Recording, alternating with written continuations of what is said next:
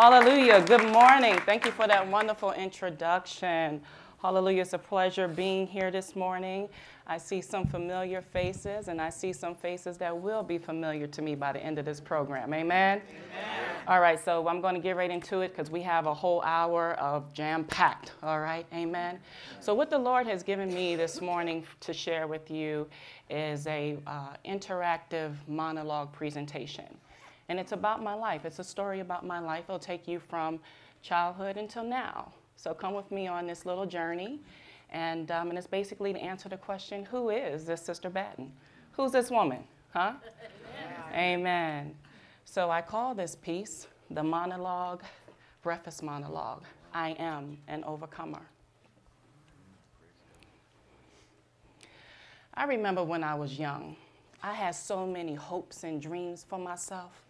I mean, the world was mine just for the taking, you know, just going for it, seizing the moment, no fear, thinking I knew everything. Everybody just knew I was going to be somebody and make a name for myself. But every time I got this close to making it, something would cause me to fall. Oh, but tell somebody I am an overcomer. I am an overcomer. See, these were the days when kids would play outside. You remember them days? I mean, play outside. They would make up games, kick the can, you know, all these different games, hide the bacon, you know. We would play outside all day long. Well, up until the time when that street light came on. Y'all remember that street light? Yes. You knew that you had to be home before the street light came on, or there would be some problems within your household. Yes, sir. I'm from the East Coast, so I remember always playing backgammon and tournaments outside on the cemented benches. I remember music playing everywhere. I remember jams going on in the park, DJ spinning his records. Y'all remember records? Yeah. My mother had a record player. And what I do remember about that is that you would always have to clean that needle because it would get that dust around there, yes, right? Yes. And then you would have to put that little penny on there to weigh it down because it would slide across and ruin your record. Amen. Those were the days. Those were the days. I remember walking down the street with my friend, and all of a sudden somebody would just start running, and everybody starts running, and then you get a couple of blocks and you're out of breath, and you're like, what are we running for? Girl, I thought I heard something. Are you serious? Praise God. Those were the days. Music and dance meant so much to me. You know, it was a positive outlet for me. And a way to express myself creatively. And it was an escape for me because with all of the fond memories, there are also memories that weren't so fond. I remember the days and the evenings where we had domestic abuse and going on in a house. And I remember trying to help my mother and only to be slain across the room and to see this scene being portrayed in front of me, trying to help her. But I couldn't. I was too small. I was too weak. And I couldn't help her. I remember tears calling from my face. Amen. And I just remember these days. And is it a dream? Is this a dream? No, it was reality. It was my reality. I remember as a teenager growing up and being kind of confused because I was a product or am a product of a mixed race. So I looked one way, but I was the other. Am I black? Am I Puerto Rican? Am I black? Am I Puerto Rican? I was very confused about my identity. I remember in school when we always had to check the form, the one box, they allowed you one box for your nationality. And if I checked one, would I deny the other? These were very confusing times for me because I was the only one that looked like me in my family. So because of that, I withdrew. I withdrew, and I didn't want to be around them, so I tend to go to the streets. Oh, but tell somebody I am an overcomer. I am an overcomer. So what you trying to say, Sister Batten? What makes you an overcomer? It was through Christ. Amen? It was through deliverance. You can't go overcome nothing without going through deliverance. Amen? It was through Christ where I found my true identity, my purpose in life. Amen? Hallelujah. How many overcomers do I have in the house today? Overcoming your past situations. Don't matter where you're from, who you are, your ethnicity. It doesn't matter. Hallelujah. But through Christ who strengthens us, he gave me the power to stand up and love myself again. for how the Lord divinely made me. Amen. So if I don't leave anything else with you on today, I just want to let you know that I am an overcomer of abuse, an overcomer of identity issues, because I know who I am now. Praise God. I am a woman of God. Amen. I praise you, Lord, and I just thank you. So my name is Darlene Tina Batten. I am a woman, a mother, a sister, a daughter, a cousin, and a friend. Most importantly, I am an overcomer through Christ. Amen. Amen. So I just wanted to, the Lord gave me that interpretation, and I wanted to introduce to you also the film. We have an opportunity to go and actually see my short film that the Lord laid on my heart, and it came from the obedience of my youth pastor in 2010, who wanted something special for a big youth explosion that we were having. And so this is where Walking in the Spirit was originally birthed. And then last year, when the Lord said this would be my first film, I'm like, film, really? I remember television and, you know, as the visions the Lord gave me and my purpose and that sort of thing. And, but we skipped television, went right to film. All right, Lord, I'm walking in the Spirit, okay? Praise God. So I hope that you all enjoy Walking in the Spirit. It's a film about choices and consequences. And it's a message for all people. It's a message for all people, and it also has a strong foundation about the power of prayer for all people. Yes. Amen? For all people. So if we're ready, almost. Yes, and I would like to, really quick before we get started, ask you if there's open seats in the middle, if you'd move to the center, because we have some people showing up, and it's hard for them to squeeze past you.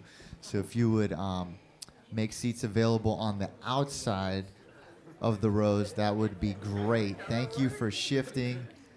Appreciate that. All right. Awesome. Thank you again. Amen. So I give to you Walking in the Spirit, the short film by Sister Batten Productions. Enjoy.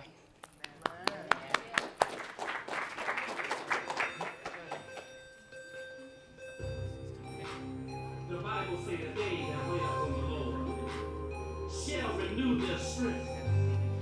They shall mount up on wings as an eagle. I will trust you, Lord, and believe with all my heart. I just need to hear her voice, Lord. Please, I just need to hear from my Paula. I will let go and let God.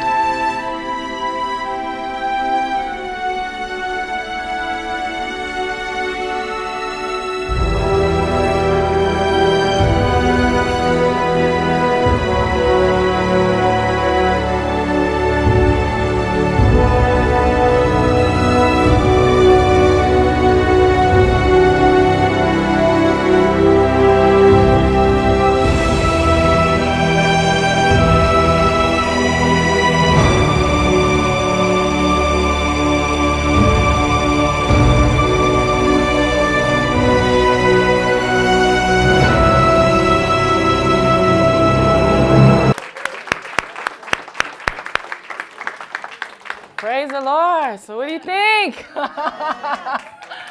Praise God. Praise God. We will open up the floor for questions, but I just want to add that this was taped in one day. It was pretty ambitious. 2 film crews and 1 day. And 1 location as well. It was at my church. Yeah, and we have some of our fellow church members here. Praise God. You know, and the Lord just kept telling me, you know, we can do this. And the film crew, you know, they were from LA, and they were like, this is pretty ambitious, Sister Batten. This is, I said, don't worry about it. We're going to do it. We can do this. Come on. We're going to, you know, and, you know, just go. Come on. We can do this, you know. And it was a truly ambitious project. But you know how it is when the Lord give you something, and you ain't getting no sleep till you get that thing done. And then he places them people all in the right position. Positioning yourself, right, to get it done. Praise God, praise God. So we're going to open up the floor now, for any questions. Yes, we are going to do a little Q&A. If you have a question, please raise your hand. Lindsay's going to come around with a wireless microphone. We want to make sure everyone can hear you. So if you have a question, we'll just go ahead and begin. I do want to add, too, that it was all local people, all the young people that I work with in ministry. I call them my babies. There's one right there. Destiny, raise your hand. She wasn't in the movie, but she's still one of my babies. She's a poet. And so it was all local people. Some of them are here today from the church and family members. My son was the dancer, the hip-hop dancer. That was my older son. And my husband portrayed the pastor. You know, so it was all family. I just put everybody, whoever has some time, ain't that right, brother? Whoever has some time, a couple of hours, you know, come on out. And we just worked really, really hard on this project. And as you also saw that I dedicated this to my son, because through that time also I had lost my son. So it was really a tough time for me. It's not his story, it's anybody's story. But because my son was such a mouthpiece for me in the street, you know, people wouldn't come to church, the young folks, but they would come to a Sister Batten play or, you know, and so I had to dedicate the film to him because he was always there. You know, he had his struggles and everything, as a lot of young people do, as I did. As you heard my testimony, I rebelled and things like that. But he did know Christ, and he's in a better place right now. So it was just truly what I've learned about that project is it's not always easy to be obedient to the Lord, but I did it anyway. I did it anyway, and reaping the blessings now. Praise God. Praise God. So I'm sorry, there was a question. Yeah, hi. My name is Linda. I really appreciate the work and the effort that you put forth in your film. It was really a blessing. Thank you for doing that. But was your son, I was going to ask who that was at the end you dedicated to. You answered my question. Yes. But said I had a different question. And was your son with you during the time you were filming this, or had he passed? He had already passed. Was that part of your inspiration to share a message like this? Yeah, it was. I mean, because it started out as a play originally.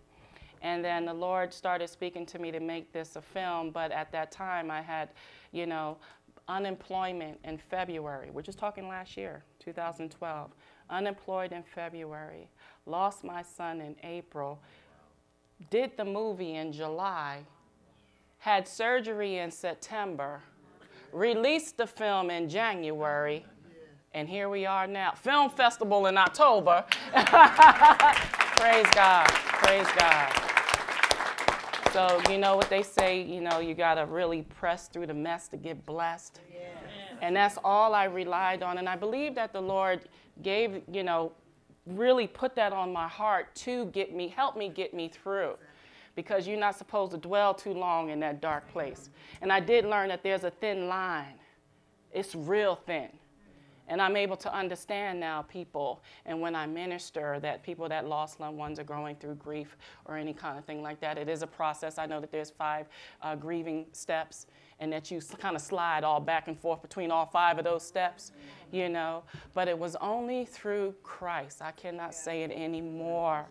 He is the one that just gave me the strength to go through. I had a play also. I didn't mention that too. I had a full-length play in November. Surgery in September, play in November. I mean, it was, and then Showcase of the Arts was also in April. It was a 3-month thing. So 2012 was just, I was totally booked. And what they say about ministry, it ain't all about you. That's right. It wasn't all about me, regardless of my circumstances. And I cried, and I pushed through, and I worked, and I cried, and I pushed through, and I worked. Everybody was like, you all right, Sister Batten? They just couldn't believe. And all I kept saying, it's only Christ. It's only Christ who strengthens us. And this is the truth. When it came unbearable, he kept my mind focused on the message. On the message. And then my son, he wouldn't want me, you know. He was such a lively boy. And so he wouldn't have want me like that to just lay it all down. And, you know, after working so many hard, I've been in ministry for 13 years now, writing plays. You know, the Lord just happened to give me these visions, and I just basically started writing what I saw and just putting dialogue to the pictures that he would give me. So I keep it true. The way the Lord gives it to me is the way I want to give it to you. Amen.